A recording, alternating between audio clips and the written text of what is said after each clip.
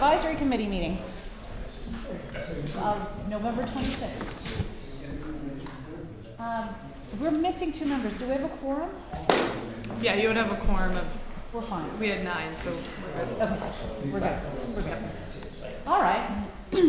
Well, do we have to do something official to open the public hearing? If you want, you can say I'm opening the public hearing. Okay, I'm opening the public hearing of the Zoning Advisory Committee.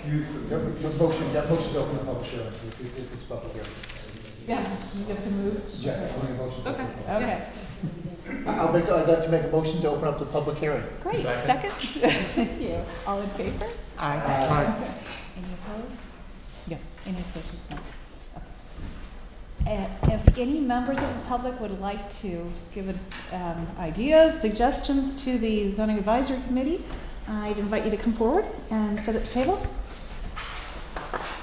Be the first one. Hi, Hello. Kathy Sherry. I'm here from REC Hopkinton or Paul Mastriani Properties. And one of the things that we were interested in or wanted to propose was REC Hopkinton owns a parcel of land up on South Street, across from 80 South Street where the town hall was temporarily located. It's an undeveloped parcel right now, currently within the industrial A zoning. We have an interest in trying to develop a car wash and self-storage facility on that land, neither of which of those uses are currently permitted by right or by special permit. Given the location where it is in kind of an industrial area, we wanted to see if that would be something that would be amenable. A car wash is currently approved with a special permit in the business district, and we do own some property down there, but felt that wouldn't be the best location for a car wash. So felt that this is about 10 acres of land. We'd be able to potentially support those 2 uses if it was amenable to the town and whatever. So that would be the proposal. It was for, excuse me, basically to amend the bylaws to be permitted by right in the IA district, a car wash facility, which would include a drive-through car wash facility, automated or self-service, as well as a self-storage facility for residential and commercial customers. That's kind of the scope of what we were looking for. Okay, thank you. Okay. Yes. So I brought this proposal in front of the Chamber of Commerce at our Board of Directors meeting the last time, and the Chamber voted to support this initiative.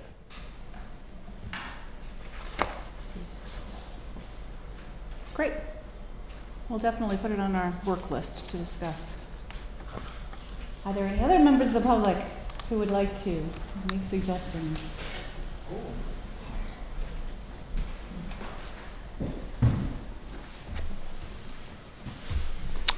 Hi everyone, Gary Trendle, 31 Chamberlain Street, speaking as a member of the public, not as a member or any representation of the planning board. I've got a couple of things that I just want to throw out there. And the first is, I think in many ways, a reaction to seeing a couple of open space subdivisions that were proposed that didn't move forward. And they ended up doing some other alternative development. So one of them over on Saddle Hill, they withdrew their proposal. Ended up doing an A&R, which I think overall is less desirable for the town than an open space subdivision. And then secondly, even on the Hopkinton REC property between Chamberlain and Wayland Road, that was originally open space proposal as well, and they ended up going to using an alternate pathway to get that through. But I guess what I'm concerned about is that there doesn't appear to be a big enough differential or you know, the benefit or differential between an open space subdivision and either a traditional subdivision or an A&R. And so one of the things that I'd like to propose is that the group consider increasing the minimum lot requirements for a standard building lot in the residential zoning. I think that does a couple of things. One, it potentially increases the incentives for developers to consider an open space subdivision. And then secondly, I think it really is probably in line with the character of Hopkinton, in particular in those residential zoning sections. So something that I'd like the group to consider. And then the second one, I'm not even sure quite how to address this or what can be done, but you know, the parcel of land that the YMCA is on, I think there's some risk for us as a town, and I don't recall how that's exactly zoned, and I apologize I didn't do more research before this. So as a map, can probably take a look, Carol. But I think that's a really great parcel of land in town. And what concerns me is that at some point in the future, if that parcel were to change hands, then that could be developed into something that is very, very vastly different from what it is now. And so I just would like to explore if there's some way that we could propose, or that you could propose, zoning changes to that parcel or to that area that would help protect, you know, either its usage or the context of the benefits that it brings to our town today. It's zone agricultural. Zone agricultural. And what parcel is this we're talking about? Okay. Can I ask a question? Sure. When you're saying open space subdivision, is that a definition by our bylaws somewhere? Yes. Yes. It is an actual definition, okay. Open space and landscape preservation development. So is it cluster development basically? So you have the buildings together and then a lot of open space? I'm not familiar with it right off the bat. Yes. It's a smaller building lot and With common area? With common, With- yeah. open space that's either deeded to there's conservation restriction put on the open space, Mhm. and it's either held by an outside entity, or sometimes it's held, I believe, by the landowners association. As a condominium Yes. association? So, They have so a- You're talking cluster at this point, you're not talking, that's not open space. He's talking open space. Right, you're talking cluster. And I say, is this a form of cluster development by our bylaw? No, not really, no, they're different. How are they It's just- different? How are they different? I just want to understand this better. Well, open space is, if I'm not mistaken, open spaces still have to have, there's still a minimum lot size. Now, that was gonna be my question. Instead of doing it so that if somebody wants to do a standard to increase it, why don't we just say that they can make the lot sizes smaller if you do an open space, giving more open space, making more open space available, and making it more palatable for somebody to do an open space, rather than to make it punitive to do the other way. Try and do what zoning is for. You either Reward them. reward them for doing it. So, with zoning, as we mentioned before, you either encourage or discourage. And so basically, you're not encouraging them to do open space, really. You're just penalizing anybody that wants to just do, what if somebody just wanted to put up one house or something, then all of a sudden you handcuff them from just putting up their one house or changing their lots. that's a fair point. I think, but you know, also from a secondary objective of trying to preserve the town that we have now, I think a larger lot size would help do that. You know, again, specific to, you know, I mean, there's certainly areas of our town that do allow denser housing, and I think that's fine. But in those other areas that do not, I'd like to see them. Well, I think, if I may, to the chair, I think agriculture's already up to, we're already up to 1.5 acres already. We were an acre. I know up in my part of town, we're at, I think, 60,000 square feet in agricultural. So it says in the agricultural district for the garden, for the landscape development, it says 30,000 square feet is the minimum area. In what section? In the landscape The open preservation. space and landscape Oh, preservation okay. developments, yeah, just those general ones. So it allows for a smaller So it lot does size. allow for with- smaller. Have more. Is it 50% open space? So they have, there's a certain equation that they use to determine the number of lots, which then determines the open space amount. I'll read it further. kind of. And you're saying it differs from a cluster development. We don't have a cluster development though. We don't have a definition of that in our zoning Not bylaws. that Other towns it call could it have a cluster different name. development. But You have open it's space. similar. Yeah. Sounds It's sounds the I think the same objective is to- incentive. That's what I thought. Same idea. The objective is the subdevelopment. I think so too. Okay, so the YMCA parcel, you're just proposing we look into some way of preserving that should it change hands? Yep. Okay. So Thank you're you, looking Gary. for like an overlay? I'm not sure. Okay. Legally, how do you do this? Right, yeah, right, you can't Right. just attack one person, exactly. No, No, I realize that. I just, Spot zoning. I think that's why he's throwing it to us. Right, from an intent perspective, Conservation area, so you have some luck there, right? Isn't, there's a conservation piece there. If it's near wetlands. Yeah. Or, yeah, and like I said, I apologize, I probably should have come with a more robust or well thought out proposal, but I think from an intent perspective, I just think that it's worth looking at some of these bigger parcels of land, and if they're of value to the town in their current format, then maybe there's some ways that we can creatively. Have you ever talked to the YMCA at all? Have you ever talked to the leader over there? Not specifically about that, though. I have.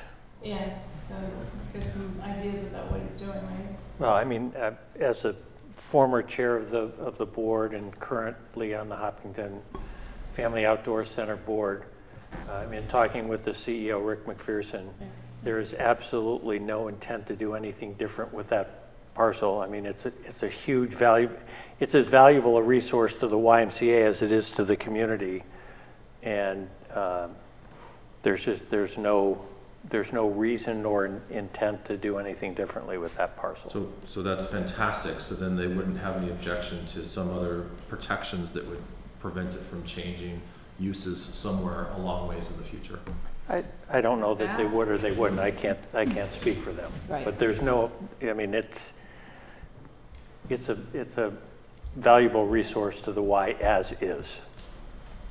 Okay. Just as a point of information, the town did a study a number of years ago, the East Hopkinton study.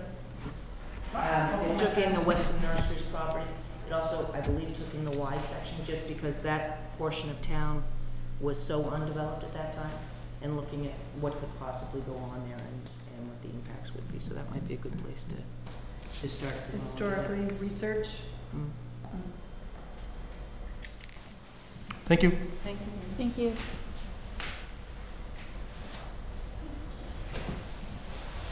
Are there any other members of the public? Hello. Hi, Amy Ritterbush, 54 Grove Street. I just wanted to piggyback a little bit on what Gary said about large parcels that are currently open space but are not preserved because they're being used for something like, so there's the YMCA, like he mentioned, there's the Laborers Day training camp, and then there's the golf course too. I just thought it would be good to look at the zoning on those and just make sure, you know, we never know what could happen tomorrow if something could go out of business. Not that anything's going to happen to those, but to make sure they're zoned properly for the next thing that might come in. You know, is the golf course zoned for other types of recreation, or will it just become houses, you know, or not the golf, I don't mean to say specifically the golf course, but any large parcel that's currently open but is not preserved to be open space. Okay? Great. That's it?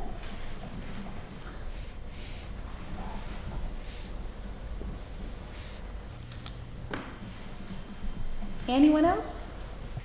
Just here to listen? Okay, great. So, let's see. Then today we are going to, I'm sorry, does there have to be a formal closing of the public? Yeah, if you want to motion to close the public hearing. Public hearing. Second. Thank you. All in favor? Aye. All opposed? Any opposed? Abstentions? Okay, we will close the public hearing. That does not mean that we won't entertain other thoughts if they come up. All right, so today we were going to discuss the maximum size of banners over Main Street, and the also potentially, if we have time, the mobile vendors and whether or not it belongs in this committee. And then we can review, this is in the packet, the whole work for the year. or at least the next period of time. And that's all we need to do today, other than approve our minutes and schedule new meetings. All right? So, for the maximum size of banners over Main Street, do you want to give a little bit of overview and what the proposal is? A couple of years ago, we changed the several aspects of the sign bylaw. So we get that about every 2 or 3 years. But one of the things was we modified this number, or maybe we just put a number on here of 75 square feet. And all the banners that we've always put up there have been 4 feet by 45 feet, which actually comes out to 180 square feet. And I guess we just, that's something we just missed, and it just came up for the, we call it the stroll. The stroll on December 1st, the Chamber of Commerce is sponsoring the stroll all through downtown, and they wanted to put up a banner, and so this banner had to be like 18 inches by 45 feet in order to make it into the size requirements. So it doesn't read as well as every other banner that we've had over the last 40 years. So basically, it's just to make it in line with what has been happening. Okay. So I propose that we change it from 75 square feet to 180 square feet, which is the things that we have downstairs in the basement already for the marathon and for Family Day and some other things that are already built up. John, would it make sense to just have the banner that size in that location versus making the whole rule? No, that's what it is. No, if you want to go to C, it says the banner's over Main Street. Okay, all right. If we go to 210, 179C, it's specific to that spot. Now, granted, we may have to visit this again in 3 years when the downtown changes and there are no poles, so we might have Right. to. I thought of that too. So, yeah, this is really only another temporary change, so. It also says that the banners must be approved by the selectmen. Right. So just because the size is better, we've got the selectmen to provide oversight to which banners are appropriate. You said 175 square feet? I just couldn't hear. 180 square feet, 180 square yeah, 45 feet by 4 feet high. Any other comments? No? Actually, the only other thing I was wondering if people would think about is right now it's 14 days. We were trying to give a little more notice for this, especially for this the stroll. The stroll, because sometimes 2 weeks may not be enough. So for Family Day, and then again when we were doing the 300th, I think we actually had it up there for much longer for the 300th. And I don't know if anybody would consider something longer than 14 days, whether it be 21 days or 30 days or something. Sure. Yeah, I think again, a month could make sense, but subject to selectmen review as to what the appropriate length of time would be. I'm with him. Well, I just didn't want to restrict it again so that somebody would have to come back to us and wait a year again before it's fixed. Well, doesn't G exclude all the town signs? Well, these necessarily wouldn't be town signs. No, I know those wouldn't be, but the signs that are all Yeah, downstairs that's would all be town signs, right? So they would be excluded from the bylaw? Yeah, provisions of the articles does not apply to government signs. What's this one? It's I think when we last. Well, that's not a temporary sign now. I'm just looking at the temporary signs. I don't know, does that apply? My memory, I know, that's what I'm looking at. It says the whole article, so Okay. I assume it would apply to everything. But things like the marathon sign aren't government signs. No, I realize Right. that. And Yeah, I don't know, what we the put up Family there. Day and, Family Day, well, it's quasi, I guess it's Friends of Hopkinton. right, but that's, when we discussed before, my memory is that government signs are stop signs and yield signs and road signs, not public announcement signs. Well, those Just 'cause signs it's are all held in the excluded from basement. this. Well, right, well, Those are specifically excluded, though. so maybe I'm not understanding why we took a look at G. Is the worry that the signs downstairs are government signs and so they run afoul of something? No, Did I miss something? I would interpret those, and again, the Government zoning- signs are exempt from the bylaw. So the town, as a town, could put up a sign or whatever, and pretty much any size, any place, they're exempt. The thing that the committee went on considers, on the way to the football game down in Ashland on last Thursday, half the sign was in the street. And this is a skinny little banner. It's only a foot and a half by, so a bigger banner with wind conditions like we had on Thursday could potentially pose as a safety hazard to passing motorists and everybody else. Nobody's going to get killed by a banner falling on their head, obviously.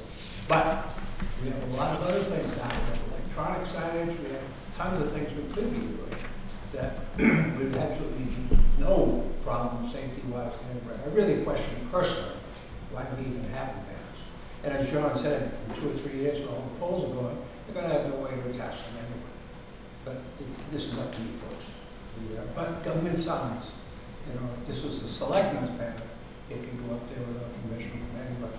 But also, because it's in the zoning bylaw, a person who wanted to have a bigger banner could go to the Board of Appeals, get a special permit, because the Board of Appeals initially modified any of the conditions of the sign bylaw. So, we want a bigger one, we want it for longer, the Board of Appeals requires a public hearing.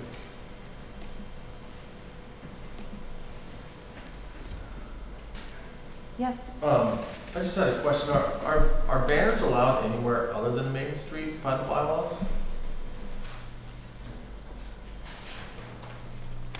they're, Maybe one banner for each business establishment, maybe displayed on the premises of a business? Yeah, so maybe like Muffin House, Smaller their ones? temporary opening banner. So they have And I guess to, it was just, Not across a street, it doesn't look like. okay. The large banner we're talking about is specifically banners across Main Street. Is banners- That's what we're and talking that's- about now. Okay. And I guess this is just one person's opinion, but I personally don't find Over Main Street to be a very good place for that banner. I find that you know, the reality is that because it's on a hill, there's pedestrians, there's cars, there's people walking back and forth. To me, it's not a great place. And in contrast, and I drive through there all the time, and I never even see the banners, to be honest. Whereas I contrast that to Holliston, where I always see their banners, and I think part of that is because they're placed in a location that's a flat piece of road where there's not as much to look at around it. So I personally like the idea of banners. I think it's a good way to showcase things. I personally think that there probably might be better locations for banners than on Main Street on a hill in a downtown environment.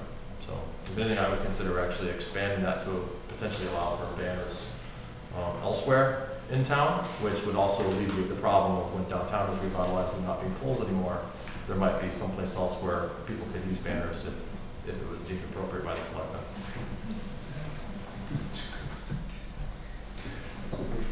And, you know, if we continue to have this, if authorized by the Board of Selectmen, et cetera, we can say over Main Street or another street as appropriate or as deemed appropriate by the Board of Selectmen.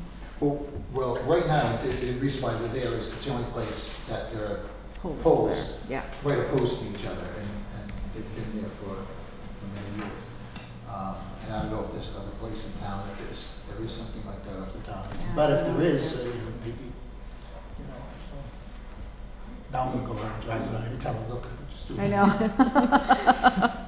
But do you think it makes sense to have it expanded, you know, if we're proposing wording changes, might as well make the wording He's changes. got a point, that- because I do understand what you're saying. Going into Holliston, you see them, Yeah, you know, and you're right, coming up with that one, it's not the, it will use the spot, but, you know, it's the only one we got, you know.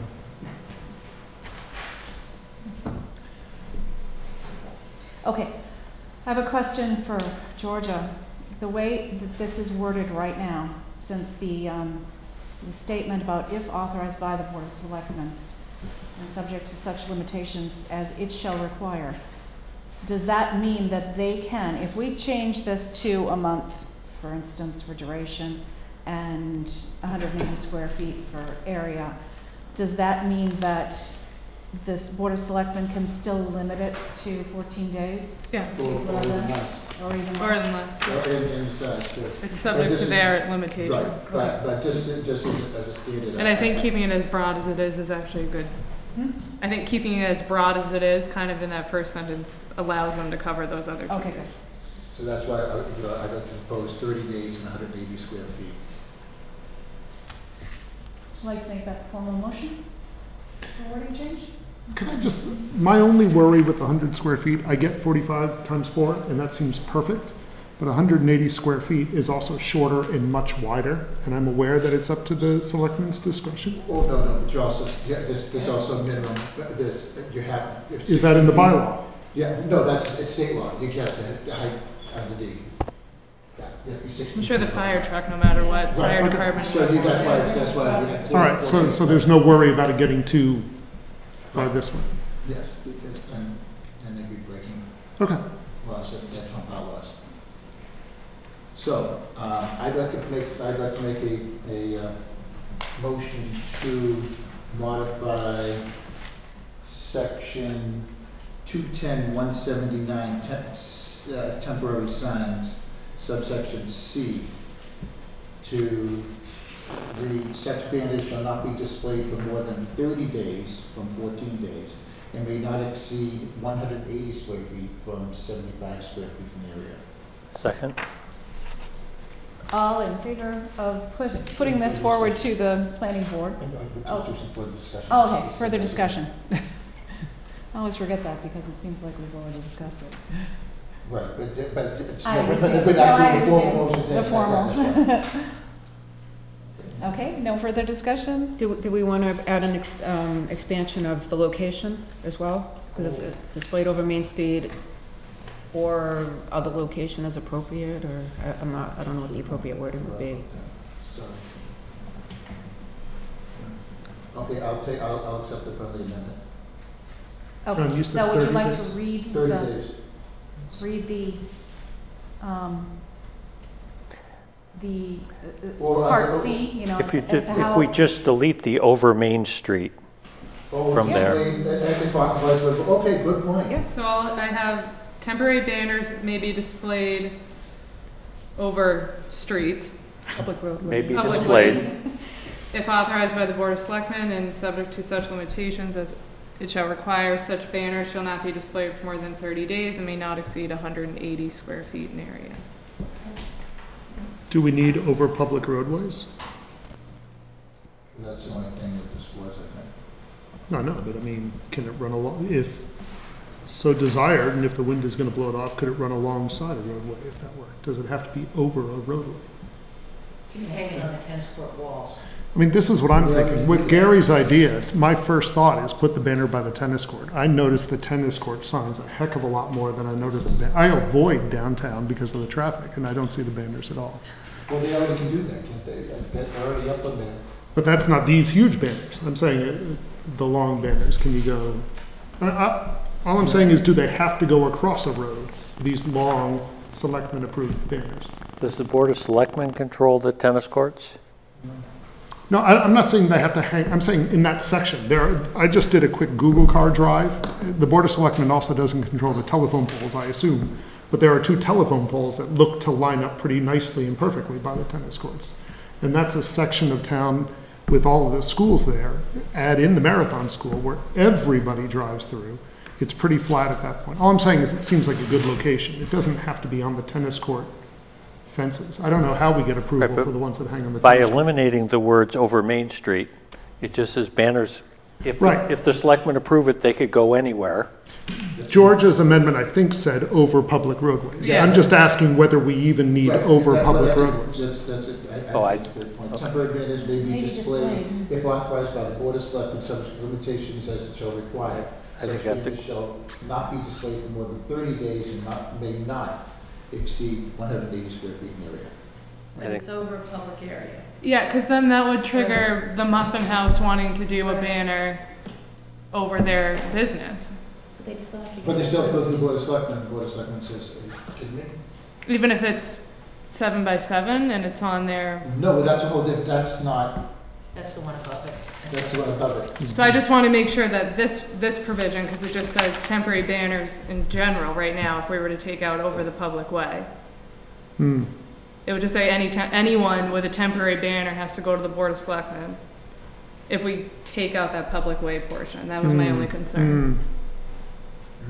I wouldn't take that. Yeah, so it has to be, it's authorized by the Board of Selectmen specifically to be over a public way. Because, so they are authorized it really because Yes. it's over the public Okay. way. Well, that's because Yeah. it gives also control the streets. Yeah, that's right. Okay. Yeah, Okay, public road. leave it in. So we'll keep Over public, over temporary public way. banners may be displayed over public roadways. That's actually afterwards. Yep, Okay. good point. All right. So now we are going to be voting on, do we have to, we don't have to do a motion again, do we? No, I already read it, I read it again. Okay, so over public ways or over public roads. Okay. For 30 days, not more than 30 days, and may not exceed 180 square feet in area. Second. All in favor? Aye. Aye. Any opposed? Any abstentions? Nope. All right. So we can pass this on to the planning board.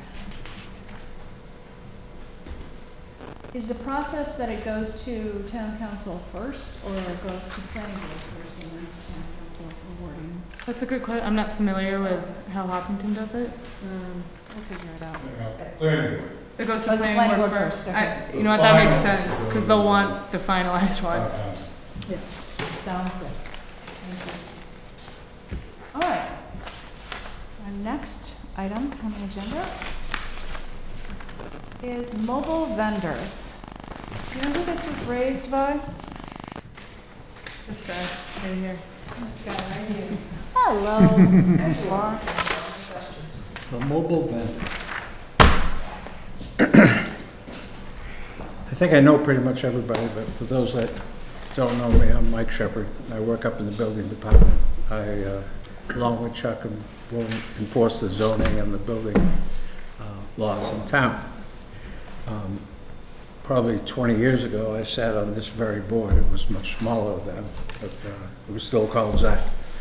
Then I became the building inspector here and went to the town of Brookline as a zoning administrator. And after about 6 months there, they hired me as the building commissioner.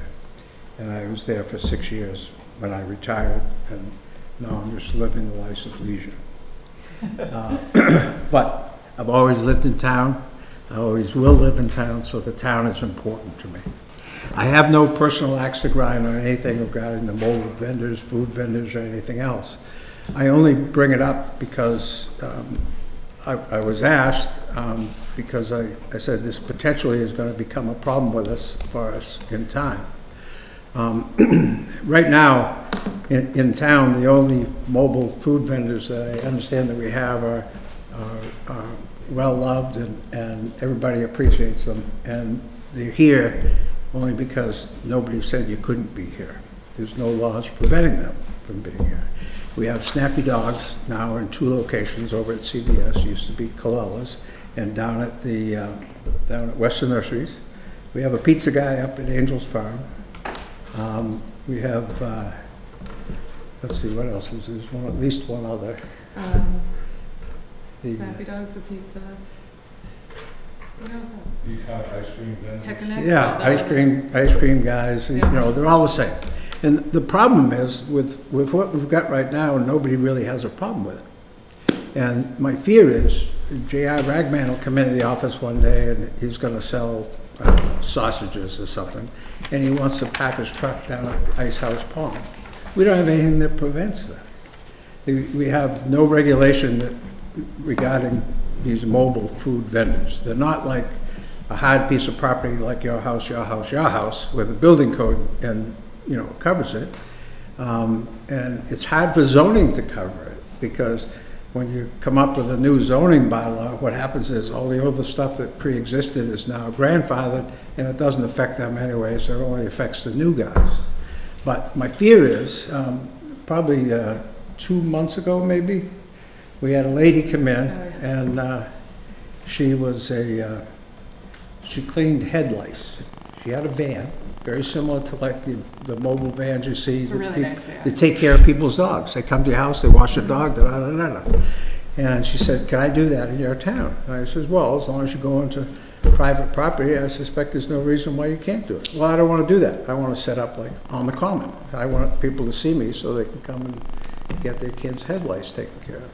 So those are the kind of things going forward that are potentially going to be a problem for us, because it isn't going to always be just Snappy Dogs and the pizza guy at Angels or the grilled cheese guy down at the Waterfresh Farms.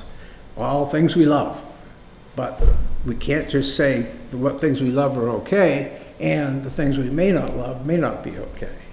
So what happens is, and a lot of this was driven particularly in Brookline, because all the food trucks in the world want to be in Brookline.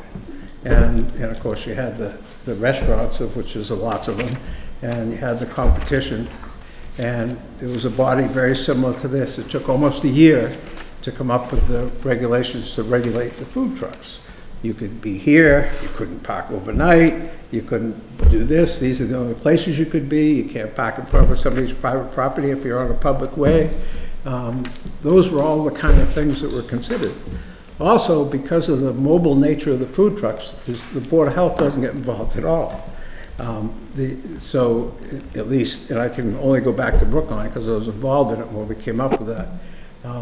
The Board of Health was probably the single most important component of the whole regulation. The Board of Selectmen was, because the people were actually licensed. The thing that I found really interesting is the mobile food truck industry is a big industry, and they're really organized. And we actually had them come to meetings very similar to this. We had them come to one Board of Selectmen meeting in Brookline to say, you know, what they need, what they expect, what is done in other towns. So, you know, they want to be really cooperative. The problem is, if we don't have anything for them when they come, we stand to be the bad guys. Okay, so we say, yeah, Snappy Dogs, you're okay, but Sausage Guy, you're not okay. We can't do that. So we need some form of regulation. So I wanted to bring it to Zach only because this is the kind of things you do. Again, if you decide we're not going to do anything with it, we'll just leave it the way it is, I'm okay with that. But you got to understand that when, you know, up there where we have to enforce this stuff, the signs, and you know, then it becomes a real issue. Potentially, it could be a real issue. And this lady with the head lice kind of just put it over the edge for us. She wanted to pick nits, and you know, so I was thinking, you know, essentially it's mobile food trucks. But when you think about there's mobile vendors for everything. The head lice lady, the lady that comes take care of the dogs. My wife hired a guy to come wash our car because I never do it, so he came to the house with all his stuff and did it, a mobile car washer guy. You know, certain segments of it should be just exempt. I'm going to the private property. If I'm going to the private property for a party, a graduation party, and I'm going to your house and you're paying me, that probably should be exempt. Because it's not in the public way, it doesn't affect anything. If a mobile food truck is working for, let's say, Western Nurseries. I've looked at, you know, Snappy Dogs. I kind of look the other way because I look at it as accessory to their agricultural use. Agricultural uses have a big leeway of things they can do because everybody, all of us, want them to succeed and survive. So a lot of things. So Snappy Dogs down there, I don't have a problem with it. I don't have a problem with CBS, but I don't see how they're helping CBS survive or not. It just happens that's where they are. That's where they started. I'm not saying whether they should be there or not. I think it's fine. Everybody enjoys it. But I think without some kind of regulations, we potentially could have them or somebody similar on every corner. And yeah, should there be a, you know, what we did in Brookline is we laid out where we thought they should be, like at the farmer's market, for example. You could potentially have them up on the common. Great. They're regulated, they pay some kind of small fee, everybody knows they're there, the Board of Health makes sure they're not gonna poison anybody, everybody's fine. They make money, you buy your hot dog, everything is good. Maybe we should have them down at Ice House Pond. Maybe we should have them at school events, and they may be exempt as well. Maybe we should cut it, you know, if you got mobile food vendors and you got just mobile vendors, a big overshadow thing, the headlights lady, the dog cleaning lady, those kind of services, you know, probably should be exempt from any regulation. That could be written right into the bylaw. But all that being said, and I know you're the zoning guys, God bless you, it probably shouldn't be a zoning bylaw, it should be a general bylaw. Very similar to what we did a couple of years ago over the construction equipment in somebody's backyard deal.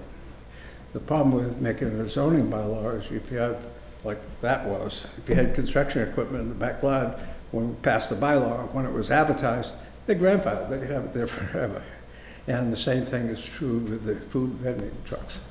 It's not an issue, they're not beating down our door upstairs to find out where they can put them, but I think it's something, now would be the time we start to look at it, whether we do it this year or next year. I feel something's going to be done. Would it help them? Yes. Would we get more? Probably yes. Would it help with the vibrancy of the town? Yes. We found in Brookline that the restaurants didn't fold because the food trucks were out there. But there are a lot of things with the food trucks that people don't understand is they have to take care of the trash they generate. They have to be there at specific times. They have to, you know, it's all part of the regulation. And that way you got some kind of clean operation that, you know, is an asset to the town. And I hate to say it, nobody needs more regulation, but this may be something that needs that. But that's pretty much my 2 cents. I'm happy to answer any questions. It took us a year in Brookline. And so, you know, this isn't something like the banner you're going to solve in 15 minutes. And I appreciate that. But I was just thinking that there ought to be a dialogue started at any rate. Yes. Mike, do you have language that Brookline uses? Yeah, I think Georgia has it. You're going to find, I mean, you Google food truck regulations in Massachusetts, and you know Bellingham has them. You know, I don't know the house. All the communities around have some kind of regulation. But we agree though that this is only in the public way, because Snappy Dogs is on the Cross Point property. It's not in the public way, and they're also in Weston Nurseries, which is not a public. Well, I guess I just want I guess I to misstated. clarify that. I think on private residential property, I wouldn't have a problem with them being you know, you're going to hire the hot dog guy to come for the kids' christening or something. That's you, and that's on your thing. But if I'm a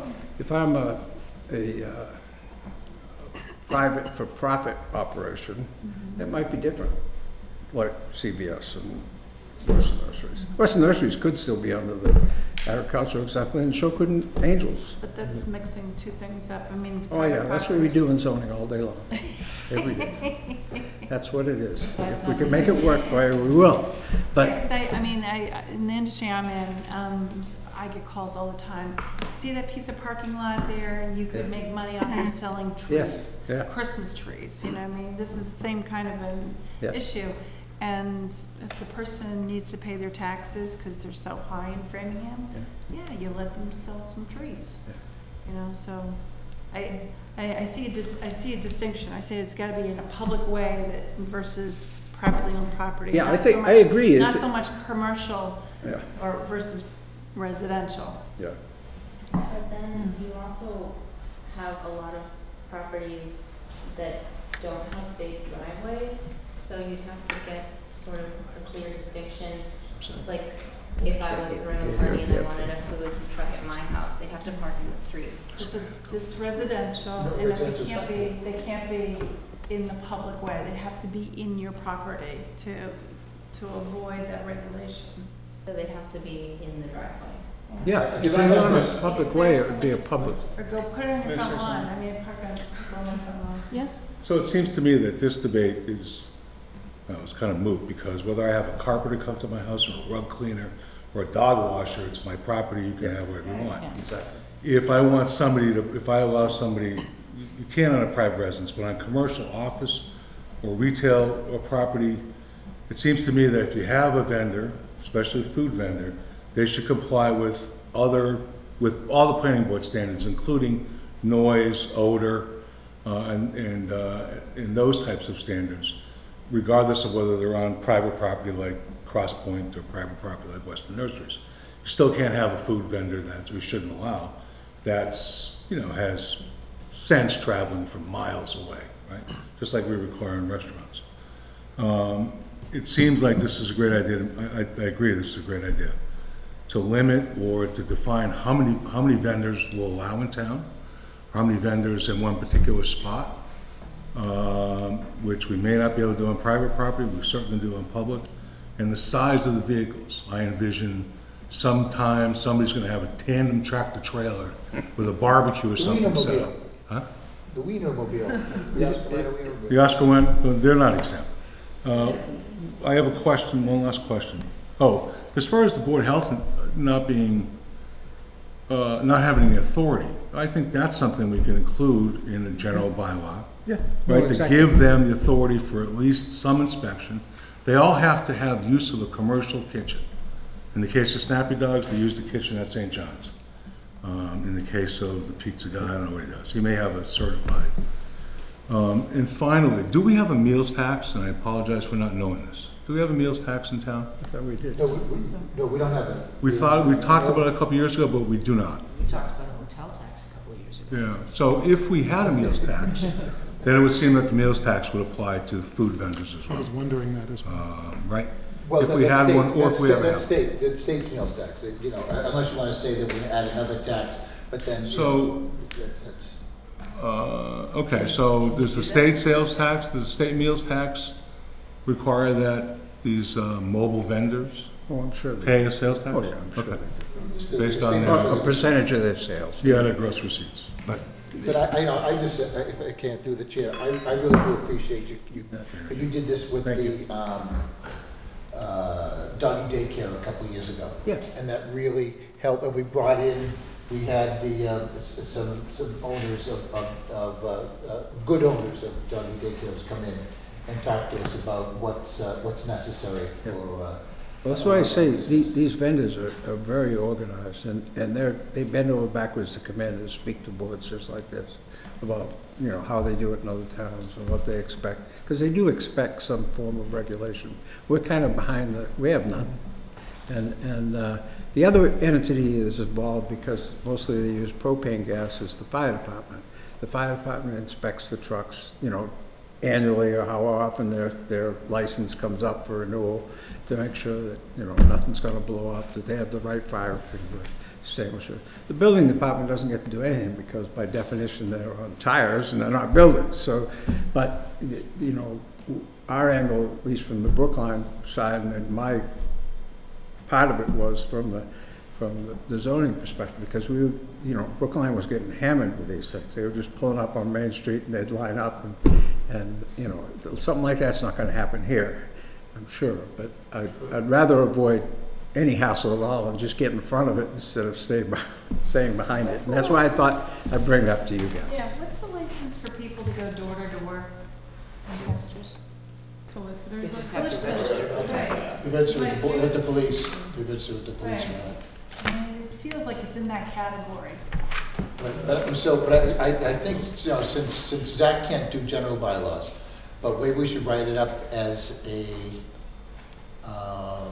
zoning, in different zones, and then and then at least it gives the Board of Selectmen, if I could say. Yeah, they decide. It's just, yeah, some insight on what some of the stuff is, what they're looking for, what we might need in order to do a general bylaw. Exactly. That, you know, and the whole grandfathering thing is what you know making a zoning bylaw difficult, because you know suddenly the people who were there the day before the day of first advertisement are grandfathered forever, and if they can prove they were there. So general bylaws, I suspect the way it goes, the Board of Selectmen have a big role because they'll be issuing licenses or permits. there's some potential for the town to make, you know, in Brookline, they made a lot of money. They went as far as licensing ice cream trucks. I don't recommend that. But, you know, I don't see ice cream trucks as being a big deal. But they did in Brookline. They paid a check for an ice cream truck. Yeah, I know. They didn't allow, Brookline wouldn't allow food trucks within, I think it was 300 feet or 300 yards of any public school, because they were afraid the kids were going to come out and not eat in the cafeteria or eat off the food trucks, I'm afraid. But there were those kind of things that you have to think about, you know, which means we probably should be thinking about it. And, So you know, currently, ice cream trucks in Hopkinton don't have any kind of a license to operate, like a solicitor's license or anything like that? They have to get, Mike, you had mentioned they need to get. I don't know how many ice cream trucks we have. They come around my neighborhood every summer, but I mean, I think the most annoying thing is the sound. But that's the part. I mean, you know, you could add on to that what the trash looks like after they leave and that kind of thing, but. Yeah, I suppose, but, you know, that was a big deal with the mobile food trucks with some trash and, you know. Or picnic tables setting up shop. Do they Yeah, park the truck and then put up a table and then put up an umbrella and put out chairs and then they're basically a restaurant for the whole day, or it all, those are things that. You know, I deal with a lot of people who are trying to start a new business, and they all start with these trucks because it's easier, it's less expensive. There's no like major insurance and all this other stuff. And I hate to see that this gets so regulated that we don't encourage these people to try to figure out a way to get through this, because it is a gauntlet right now. No, I think, I would agree. I think you should make it as painless as possible, but there has to be some checks and balances for the basic safety and well-being. Exactly. Any kind of business, I would encourage it, no question about it. But, you know, there's public safety, and there's also, you know, you got to sit up in my chair one morning when the phone calls from some people talking about my neighbor's chickens are loose, and to give you an idea of what people complain about. So you know, it's just, you know, if we had some kind of thing on paper that not only the police, but the Board of Health and could actually, some kind of enforcement authority, no, you can't park your truck here. And that's pretty much all you need. But it's up to you folks. You got the hard job now. Madam Chair? Yes. One more thing. So this would apply to, it would have to apply to vendors, let's say at a carnival, HPTA carnival, and any other community events where there are vendors, right? So to limit that. Yeah. Yeah, if you hired if the Parks and Rec hired the grilled cheese truck to go sell grilled cheese at the soccer games down at the new turf fields, those guys would have to be regulated. And part of it is who's going to clean up after the guys, you know, and are the kids not going to get poisoned from the grilled cheese? But it doesn't include the doghouse. That's already a town-run entity. Plus it's fixed. Yeah, that's different. But, so there's a lot to it. I mean, everything you bring up, every point is an important one. No one is less important than another. That's what makes this so difficult. Don't get me wrong. You probably won't resolve this by next town meeting, but I think it's worthy of having some discussion. Well, the state must regulate those enterprises to some extent. Yeah, I suspect. Yeah. Right, they get the peddler's license from the state. We talked about that. They get what? They get a peddler's license. A peddler's license. Okay. But that has nothing to do with how clean their facility is, or. Who's I mean, the Board of Health, I would hope would enforce that, but I'm not sure. Mike, you had said that you had provided some of the Brookline, you know, regs that you had worked out to. Yeah, Brookline, it's about a 10-page document, and like I say, they went so far as to include, you know, ice cream vendors. I didn't agree with that, but they found ice cream vendors to be a It was an attachment. big deal in Brookline. I think we put Wellfleet in there too. Yeah, Wellfleet's one of them. If you just Oh, I didn't see it. Newton, I'm sure Newton. Thank you. I'm sure Newton has them. There, a lot of the communities around us have. And eventually we will as well. I'd rather get ahead of the curve than behind it, you know? And frankly, like I say, I have no problem with Snappy Dogs or the pizza guy up at Angel's, the grilled cheese guy at the Outpost Farms, kinda. But you know, at some point, you're gonna end up with too much, and then people will start complaining. Yeah. Gary, did you have something to say? Yeah, sorry. On the health inspector, I'm not sure if they, when or how they inspect this stuff, but I know like at the most recent, like the Weston Nurseries, the Blooms Brews, and the health inspector was there and he was checking on those mobile vendors. So I don't know quite how that's. I wouldn't assume that the health inspector is not involved in these. Yeah, no, and some of them, depending on where they are, I suspect they are. So that was a really publicized event. Yeah. The guy that pulls up selling hot dogs down at ISO's Pond is less likely to have been inspected by anybody. And then two other points. One, if this was a zoning bylaw, I don't know if public ways are included in the zoning. Yeah. The public ways are? Sure. They are, okay. Yeah. Okay. So if I mean, we regulate land. Typically the roadway is going to be the difference between one zone and another zone. So if it's the road in the middle, then I don't quite know how you would write this as a zoning bylaw. This isn't so easy, because you can't say this, you can do this in the agricultural district, but you can't do it in the RA district, but you can do it in the RB district. It's not as easy as that, like you said. You know, in Brookline, they actually define specific spots. First, they ask the food vendors, where do you think you'd like to set up? And then the people sat down and said, do we want them to set up there? And if we do want them to set up there, what's the time frame? And they had certain spots, like on Beacon Street, where a vendor couldn't come to the same spot every day. They had to alternate, you know, so that they could kind of mix it up. But the other things you got to look at, especially with food trucks, is sanitation and you know, you have your hot dog and you have your soda, and hopefully you go someplace else to pee. And a lot of these food truck vendors have toilet, you know, little porta potty things set up, and so there's that issue rather than going hit a bush or something. But it's all there. Think of it as the marathon at steroids, but it's something, you know. If you guys don't think it's a big deal, I'm okay with that too. But I just, you're the body that, you know, would handle something like this. So I figured I'd help you out by giving you some big deal. I appreciate your. You solved the banner thing right away. No big deal. Well, we had to come up with some more. We broke it that way. That's right. But yes. Yeah, I'll go tomorrow and give Georgia some more, you know.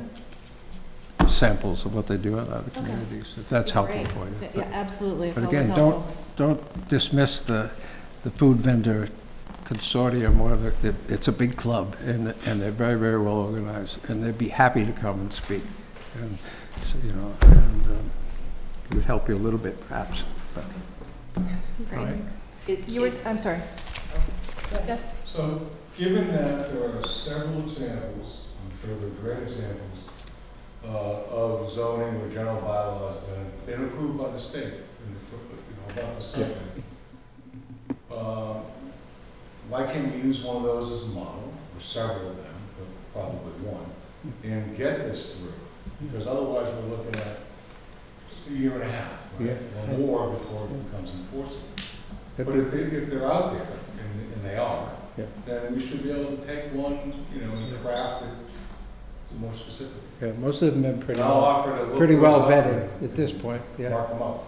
Yeah, and you could. But it seems to me that it's something that we ought to do this year. Yeah, you could put as much flexibility into it or not as you wanted to at that point, but that might be the easier way to do it, and smarter way. Yep. Okay. Thank you.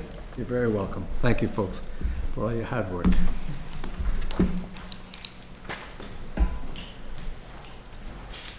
So I wanted to address the point that it's a, you know, it could be easily a general bylaw, and it might be better as a general bylaw. But that doesn't mean that we couldn't craft something.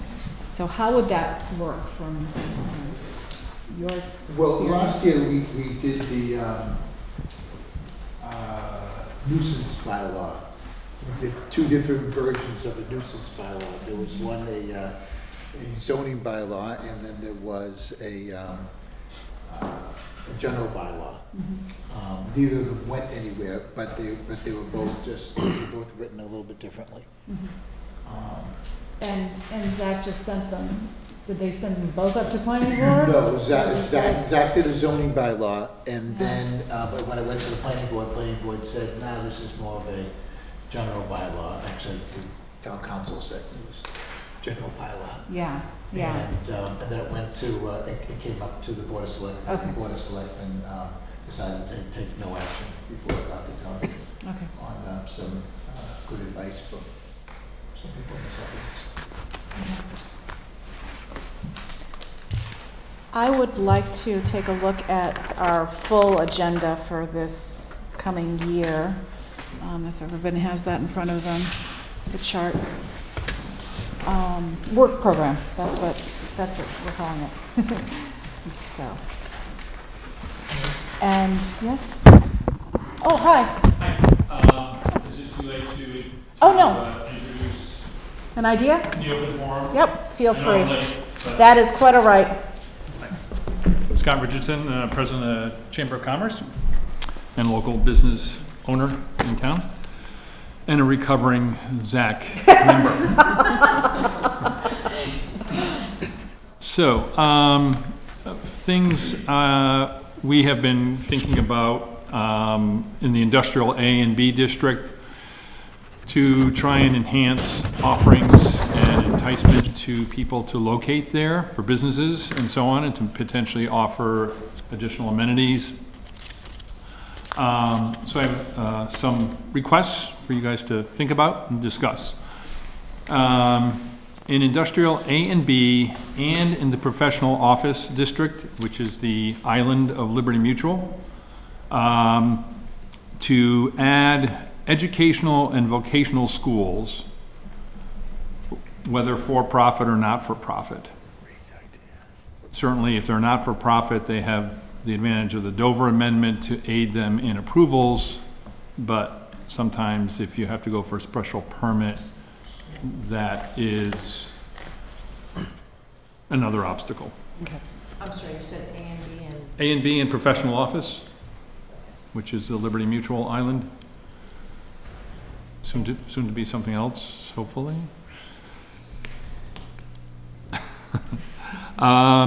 Let's see, and again, have that by right, or again, a fallback would be a special permit, but right now the bylaws are silent on that. And then there is the indoor recreational use in industrial B. But that's also by a special permit. I would request you consider that it be by right and also be applicable to industrial A. Indoor recreational. Indoor recreational, like Apex. Mm-hmm. We would love to have an Apex of our own. Would we not? Of course. And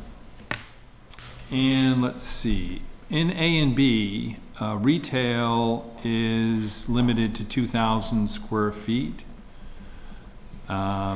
Certainly we haven't had any bites at that size. Not that that doesn't mean there might be somebody out there eventually that would look to open a small store or shop, but one consideration may be to increase that to, say, 5,000 square feet.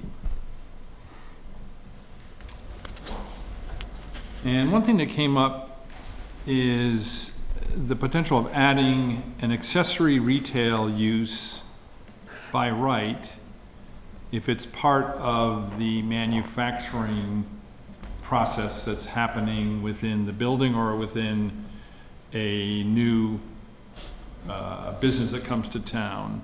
A case in point was shoe manufacturer. I cannot remember the name of it. They were looking to locate anywhere along 495 in Marlboro and other places, and they basically, is it Red Hawk? Yeah, Red Hawk. Okay. I knew it was a color. So, but they also wanted to open a retail store, kind of like Reebok, they make shoes, or New Balance in Boston, they make shoes and sell shoes at their store.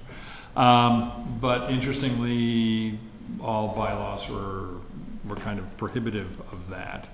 Well, not all, but the towns they're working in, certainly our bylaw is, again, silent on that as well. So one thought was it's an accessory retail use to the manufacturer or fabricator that's actually in place. That again is an allowed use.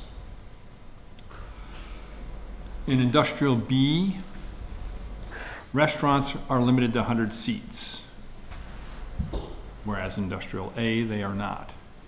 I would suggest if we're trying to get potentially a larger restaurant in industrial B, or again, just make it less restrictive to delete the 100-seat maximum.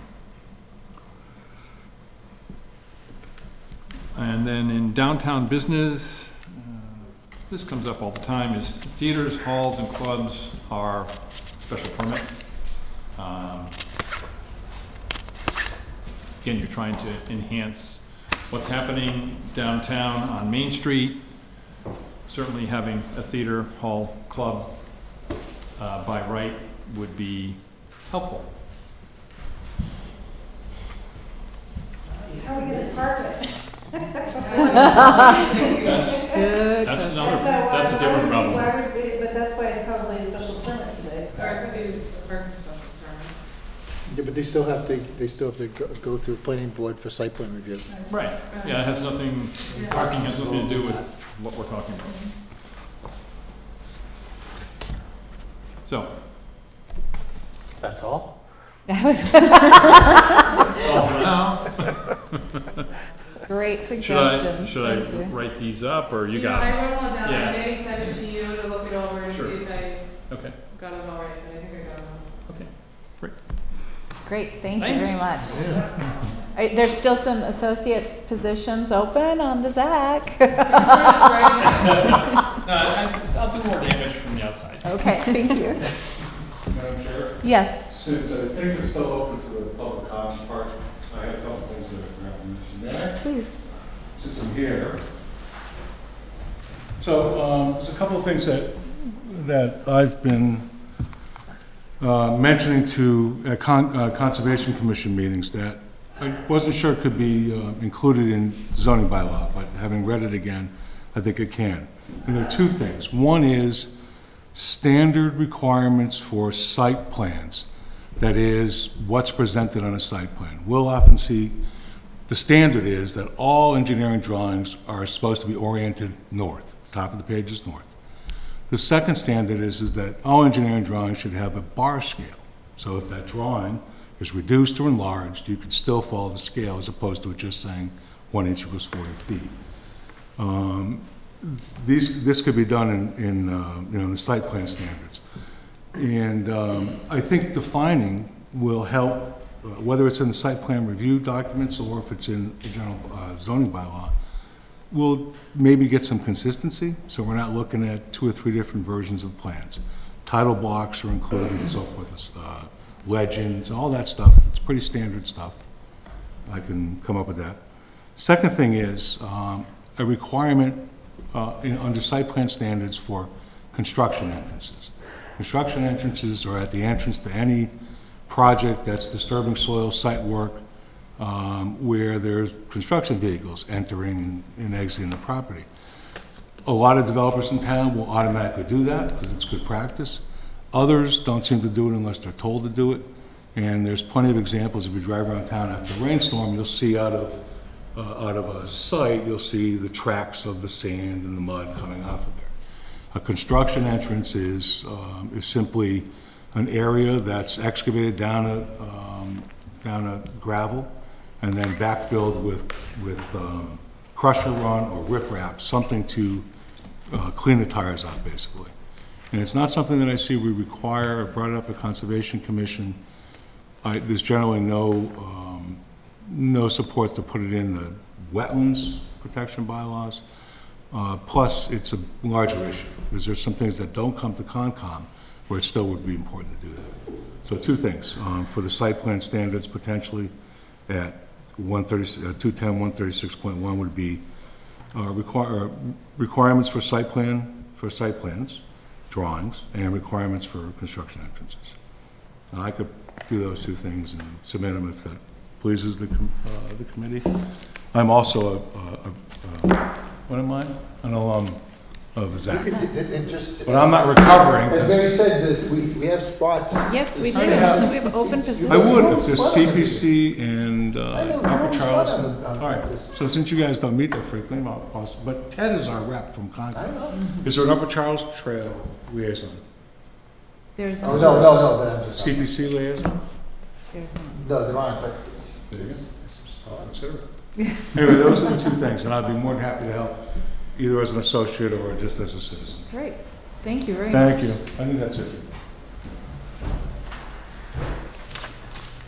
I think the planning board, when they make a decision on something, it always says, in reference to the entrance to the property, that you won't carry dirt off. And I can tell you on Chamberlain Street, they did do everything. Yeah, some do it. But it's all over the street. They've done everything they're supposed to, but there's just. This weather's just been So even in these kinds of rainstorms, coming off with, a tire that's been 6 inches of mud, it should not be tracked on the road. It's their responsibility to make a large enough entrance so that it's kept up.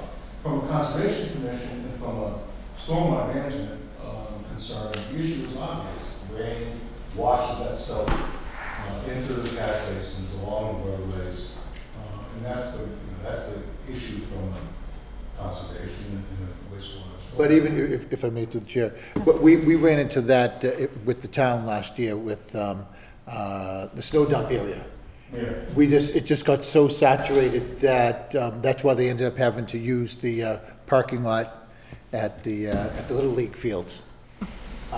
Because we had no place to do the snow dump. I just noticed at my house, was doing construction at my house, and one of the problems is if you can put 6 inches of compacted 3/4 inch centigrade, or even go to 12 inches, which should be enough, but with the rain that we've been having, it still softens it up. And to Carol's point, you can do everything right at this point, but this weather right now has just been horrendous. So sometimes you have to limit your water depending on the weather conditions. If you're literally, if you're going through 6, 12 inches a month, maybe you ought to think of your schedule and work around it. The ultimate goal is to have no tracking, no sand, no soil, no mud on any public way. You're in your own development, it's private way, that's one, but in public way, absolutely. So, just might have to work around it. Or you can hose up. Thanks. Thank you. So in terms of our work program for the next 6 months. He's got a few more. Yes, we've got quite a few more. These are easier, the ones like we just got. Yeah, some of them are. Those are, I'd like to look at some low-hanging fruit that we can, no, that's. You're absolutely right. Reasonable thing to do. Kick them up to the planning board, kick them over to, you guys. That's right. So, so let's, looking through the list that we have here and the list of suggestions that we got today, what are a few that we could solve, in your opinion, in one meeting? Anyone? We did two.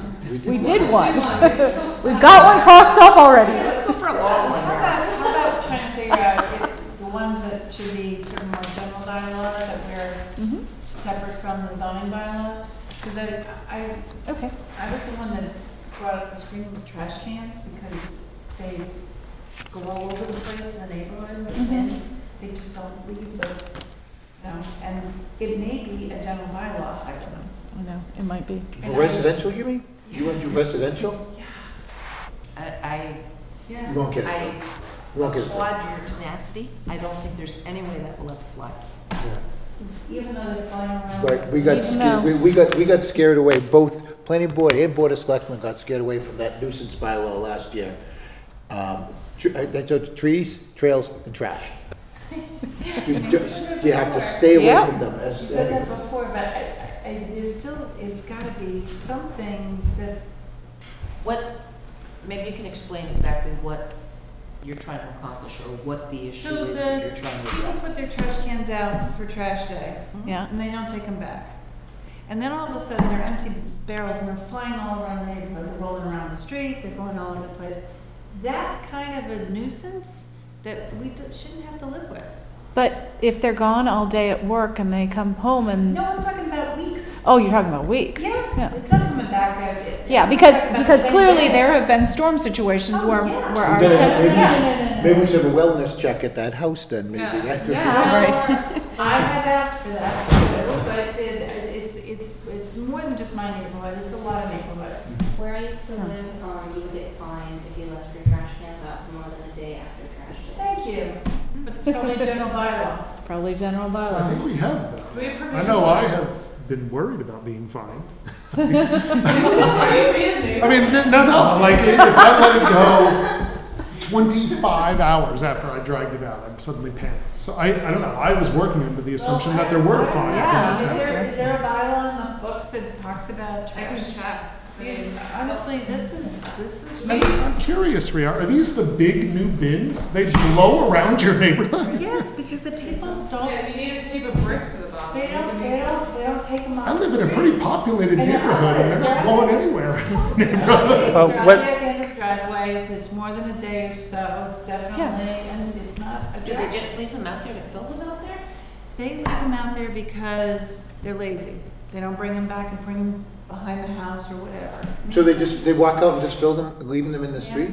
That's where they fill them? I mean, they stay there permanently, pretty much? Many of them do. Many of them do, and it's just not attractive. It's like a, so. Even if it's for 2 or 3 days, Nuisance that's. bylaw. Right, I mean, you No, I think- understand that. no, I Board of think it should be Selectmen, done by- right? I think it should be zoning bylaw. I don't think so. Visual, So- that's to make it not visual. Yeah, but if it's out there for the trash people to pick up, Right, but then it can't be screened. Because what if somebody puts it out a day early, then now that happens all, especially around this, Yeah.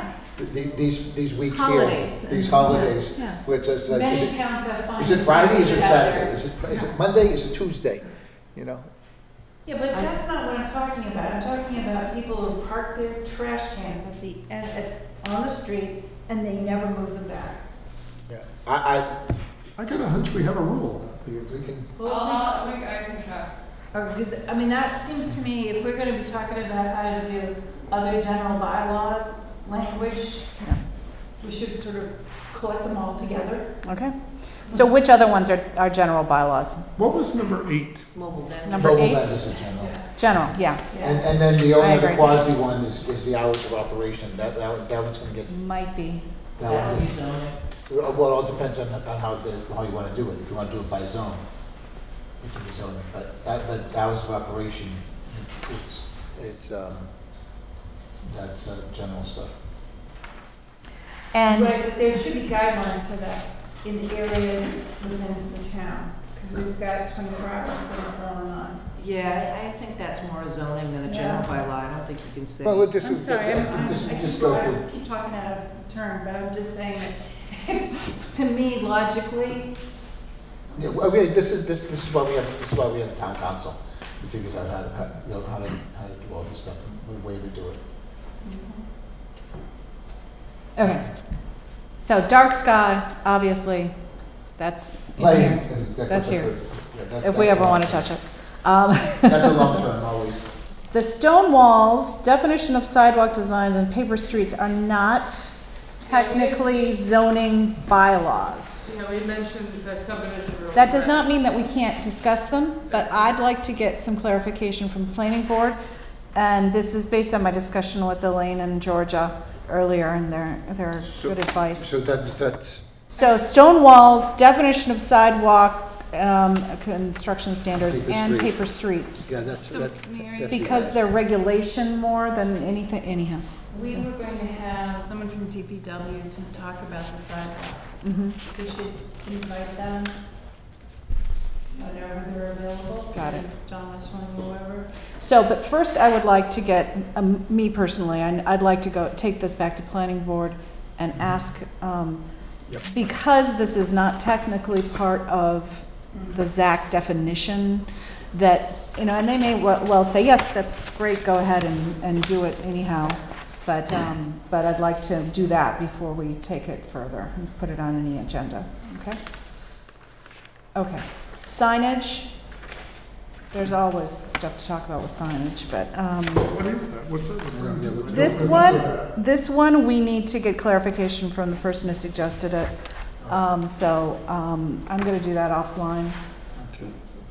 If I can get her to come or to write it up for suggestions, it'd be better if she came. Someone from one of the board? Yeah. Yeah. Okay.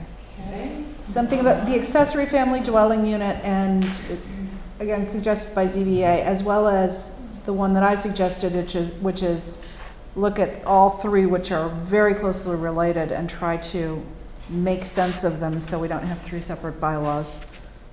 That's conversion of residential property, accessory family dwelling, and duplexes, because they're all very closely related. Excuse me, if I may, but are they separate because they should be separate? That's something I'm, you know what I mean? Just like we were just doing this signage going over the road. You know, we had we had visual signs and then the temporary signs that had their own I don't know the exact difference, but I know it's way more repetitive than it is different. Yeah. I know that. And I know that from last year's Right, discussion during confused. ZAC. Yeah, it was confusing because Selling them at town it meeting seemed like floor, they were yeah. all the same thing. So I just think that we need to carefully review that and try to make sense of it better. I think it's confusing for anybody reading the bylaws, you know, which one does mine fit under, you know? And so it would make much more sense to have one. And it probably has just occurred over the years of, you know, people adding on, so. Okay, so that's, you know, of course, those are definitely zoning. And solar farm screening. We're just talking about screening, and we don't touch other parts of it. That could be a relatively quick one to discuss. That, people agree?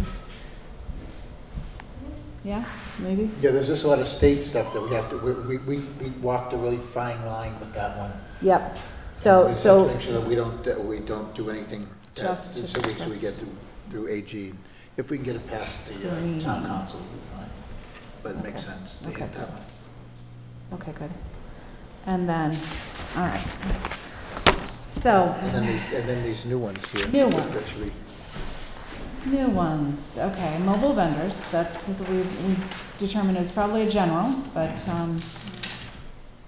when you suggested that, Aria, that we put all the general bylaws together, does that mean that you would consider that, I mean, you're suggesting that we deal with them after we've dealt with the others? Or? Probably, because our purview is zoning. Okay. Okay. And I'll bring these up. At tomorrow's, there's a Board of Selectmen meeting tomorrow. Okay. And I'll bring these up at the end of the meeting for future agenda items to discuss. Okay. So that they know, so they don't get lost. Although I do sort of see the importance of addressing the mobile. I do too. So even though that it would be technically a General. general bylaw, that's one that I think we should try and address prior to the town meeting. Yeah. Unless they'll take any help that they can get. But don't let it screw up some of the stuff that planning board might expect to be seen also. Oh, right. So in terms of the mobile vendors, then if selectmen are planning to take it out sometime soon, then we would defer, obviously. No, I don't know. I'm not chair, so I can't say. Oh no, I'm sorry. Well, it would still come through this board, would it not, to go to the selectmen? The selectmen wouldn't do the research and the language and... No, generally, no, for a general bylaw, no, it would actually go through Norman and that end. Yeah, we don't. And town council in a lane. That's what we had to do with the nuisance bylaw, the general nuisance bylaw. Basically, Elaine really wrote the whole thing for us. But I think having Zach reviewing something like that But, definitely makes sense though, because it has a lot of provisions of what would be in a zoning bylaw or like a site plan review, that the noise, nuisance, light, stuff like that.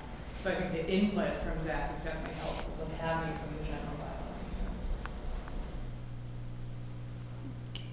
Maybe through the chair, maybe you could kind of fill that out and see how those would like us to proceed on that.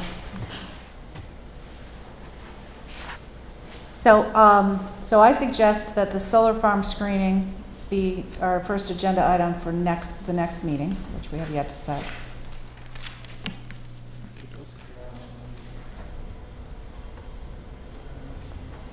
And then you want to hit some of these.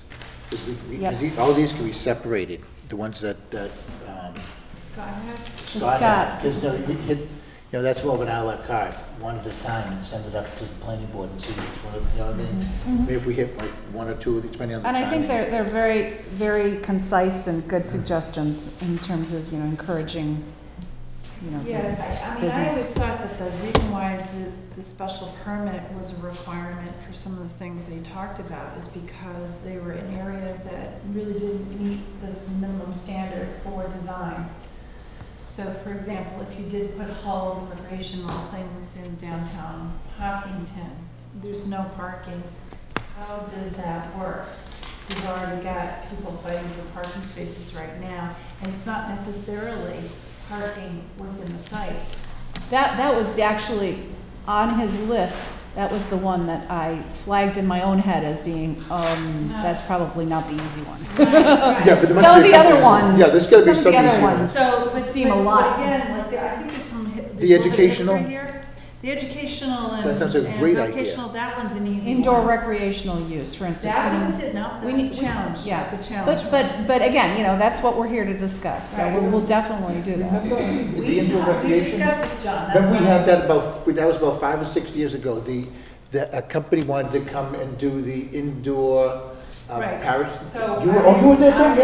Yes. Yeah, she was Excellent. there, she was there, so that was like the big tent, That the was lights cool. and the this and the, remember, I mean, It that was like a silo with a So huge there's wooden thing much more blowing to up. this, that's why you want the special permit, because then you can sort of identify whether or not that specific thing is really gonna be right in that location. That was a great spot for it, right on the highway. It was, but that was also a loud indoor recreation activity. Oh, good We were point. talking about I think it was parachuting, wasn't it? It was skydiving. Yeah, I have one of those proposals in front of me, and my landlord said, no, we're not gonna do that. I mean, like, because there's just too many issues with it. It's like, I mean, you really have to be in a field somewhere where no one lives. But that was a good location for it, because it did back up to the highway, and there were no Nothing. neighbors, but to Main Street subject an auto. entire Yeah. zone to it without that kind of oversight Good as point. things come up is Yeah, I I think, mean, hard. it definitely need a special permit for a lot of reasons, but, I mean, we're friendly special permits. I don't think that the special permit process is as big of an issue here in Hopkinton as it is in other towns, perhaps. But limits retail to 2,000 square feet, make it 5,000 square feet, that really doesn't accomplish anything. I mean, it's really when you bring retail up to 30,000 square feet that you really get into the category of, here's a destination, it's different. That was one of the things. And then the other thing he mentioned was industrial B limits restaurants to 100 seats, wants larger restaurants. Is anybody building 100 seats, even 100 seats anymore? Well, so 100 seats, just to give you a frame of reference, it could be a small Indian buffet restaurant, 2,400 square foot type of restaurant. It could be a Five Guys. How big is 110 Grill? That's a 5,000, it's like 4,800 square feet, and that's gonna have gonna have about 200 plus seats. So it's a different animal entirely. I can tell you honestly, right now, there's so many restaurants that are failing because they're just paying too much rent and they can't get enough people to work there. It's like, I don't know, we're gonna get new restaurants here. I call them daily. That's what I do. There's no workers. So it's one of these things where, I don't know, once larger restaurant in the industrial B. Industrial B. Yeah, I don't think the restaurants seem as likely, scenario. Well, But it doesn't mean we couldn't, Yeah, it doesn't make mean it that we easier. can, right, you make it just in case. Yeah. So we could add another, so it's all in here. An accessory I mean, retail use. I would definitely think about that in that particular area because it keeps all of the uses sort of close to 495. So A, they have a better chance of getting a larger trade area, they have a better chance of succeeding. They will serve the Memphis Park area. This is Lumber Street though. This is just. Yeah, but anything purple is IB. It just happens to have an overlay. I'd like to just back up for a second. Industrial A and industrial B. So industrial A and from historical reference, industrial A looks like most of the South Street area, right? And industrial B is the east side, some places on the east side of 495. It's the Lumber Street. Yeah, the Lumber Street and then the, Yes. what is that? Park Across Road. Lumber Street. Yeah, okay. Historically, why were they set up as separate zones? Anybody recall? What, from A to B? Yeah, The A two and sides, B. because at one point, and my recollection may be not entirely correct, but at one point when they sat down and looked at Hopkinton, 495 was kind of the splitter, and we were okay with things happening on that side along South Street that we didn't necessarily want on this side of the road, which is not particularly fair to the Maskinock Like people, but that Maspinock was. people, right, because these guys came out and, demanding all kinds of protection against EMC. But, importantly, the height of the buildings and how much light is over there is really critical. Over here on the IB area, same thing, different neighborhood. It was, I can't read this, where's my glasses? That's Elm Street. Yeah, the Elm Street neighborhood over there. So that neighborhood has a bunch of, older residents who have been here who don't want to see, a lot of light in their backyards either. So it's sensitive in that regard because then this overlay actually, you can have higher buildings over here closer to 495 and not over here, and not over here on South Street. This was the overlay, though, Industrial B in the Parkwood area was partly designed because the land topography slopes changed off it. Yeah. so much that you can put a 4-story building there and it's not as high as a 2.5-story building 100 feet further. That's how we got the hotel overlay in that area. Yes. Which makes complete sense. Okay. So it doesn't sound like there's huge differences, but it was mostly to keep this a little bit quieter, smaller buildings. Well, like I said, today, In if B. you tried to put a 4-story building, which is allowed on the east side of South Street, on the west side of South Street, you're gonna get a ton of pushback from the Maspinock people. Oh, absolutely. Because it's up on a hill, it's up higher. You can see it from everywhere. Well, I'm over here and I can see all the lights over there. And I shouldn't. Good. But so as far as what he's suggesting in terms of industrial B has been limited to 100 seats. I don't know why it was limited to 100 seats. That's before my time. But it shouldn't necessarily be limited to 100 seats if you've got the appropriate parking.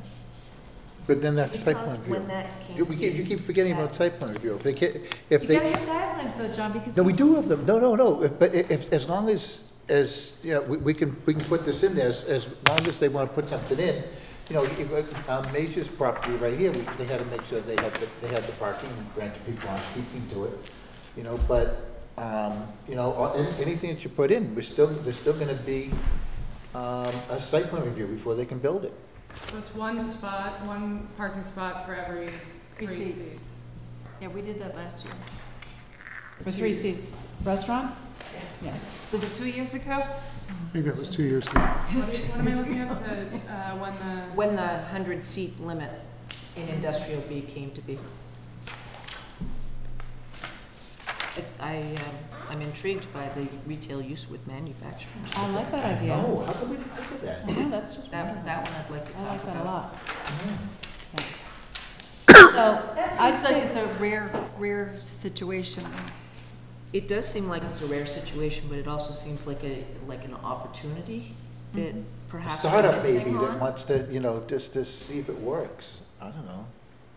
And is it really be a detriment if you've got manufacturing going on to have a retail aspect to it if No, you're they selling? marry pretty well in a lot of ways in terms of how leases work and stuff like that. It's just, again, it comes down to parking because a lot of the manufacturing industrial buildings don't have the same parking ratios for that retail requires or restaurants require, so. Don't we have that already though, with Galaxy? What's Galaxy? The stone sales, they do the granite. Yes, I know, that's why. Oh, you know what? I went there, they're the factory, they're the factory that makes it, you know, They and. do all the stone cutting there for sure, and then And they we went also there, have what- they have a little tiny store, which, has plenty of parking. Is this on Granite? Is this the- Yeah, the Yeah, granite, Galaxy right across Granite, from, it's right also- across from North Did you Pondas. see the library, where the library used to be? No, it's No, across, across No, it's on South Street. Across from Co. across from Co. Right across the street from Co. Okay. And they have two big pieces of granite right in front. right That's on it. South Street. Okay. And so now you're gonna see it and say, oh, wow, look at that. But that's, yeah, but No, they. the only time I ever went down there was when the library was there, and I thought it was right next to the library, what we're Huh. talking about. It is Where on the same library was side as where temporary. where the library was temporary. It was. It was next, it was just to the south. Okay. Oh, okay. 2012 was when that provision went in, and then it was amended again in 2017, so I'm looking at to see. what they Oh, yeah, because we touched everything last year, 2 years ago, Really? with that, with the restaurant. So when she's saying 2017, it's really in 2016 that we were talking about it. Yeah. Okay. that's- Okay, so for the agenda for next time, off of Scott's list, the vocational educational schools we can discuss, and the indoor rec use, and I realize there may be some unintended consequences there that we need to discuss. The retail square footage limits, 2 we to can 5. talk about that. None of these mean we have to go forward with them, so. Definitely accessory retail use. Yes, yes, yes. And the restaurants, again, we may find that we have to continue that discussion if there needs to be, more information. Excellent. But, yeah, my feeling about the clubs, theaters, and halls, it's much more complicated. Well, I think there's a lot of residential and business districts as well. So if you live on, say, Walcott Street, somebody could open up a nightclub next to you. So Yeah, that's not good. I like the idea of the special permit requirement being part of that plan if somebody was to, have entertainment on their property. Yeah. But then again, if I may, nightclubs have to be open at night, and I don't think anything's open in Hopkinton after 9:30 anyway. You'd be surprised. At least not when we get to the hours of business operation bylaws. We'd be the only day club. Okay, so, are we agreed that we'll start with solar farms and next time, and we'll go through the Scott Richardson business list from Chamber of Commerce next time? Yeah, great. And hopefully get a bunch to send on to planning board, and then we can settle into our long-term items. Yeah, that's a good way. And then I'll get guidelines in the meantime on the 3 that I noted, stone walls, sidewalk, paper streets, Oh, good. from planning board, and you're gonna get guidance on right. mobile vendors from, Right. yeah, but that's the only one, right? It's just the mobile vendors one? Yeah, mobile vendors, yes, mobile vendors. All right, good. Calendar, oh, wait. December Did 10th. everyone have a chance to review the minutes from last time? Very nice, nicely done minutes. Okay. I'll make a motion to accept the minutes as written. Second? Discussion? Discussion? For some reason, Mary got all of her hyphens, and I didn't get all of mine. So my name is misspelled twice. In the members present, Barker, Hook. I deserve a hyphen between the R and the capital H.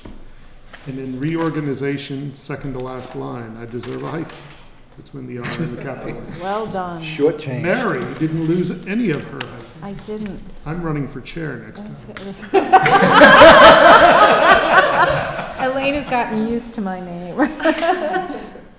Oh, you got one down here, though. No. Yeah, you got one. You got Some of my hyphens came through. Okay, any other discussion? All in favor of accepting with those amendments? Say aye. Aye. Any opposed? Any abstentions? All right, minutes approved.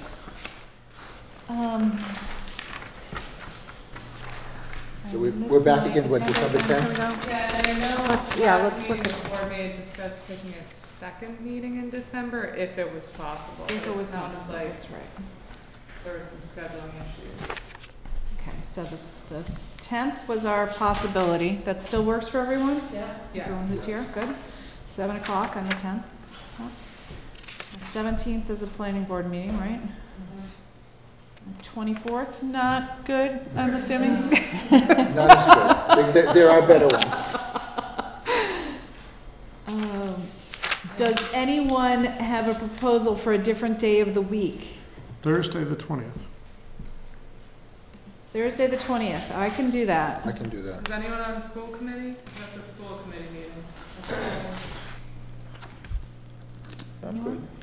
Okay, wow. Everyone can do it? I can be here till, I can be here for about half the meeting. Like till 8? Yes. Okay. Yeah, Oh, yeah, I 8:30 better look maybe. myself. Hold on. That's in Maybe then. the whole meeting. Sounds like that's in. That's a good. All right, Sad. Thursday the 12/20. At 7 p.m. Yep, 7 p.m. The school board doesn't meet here, do they?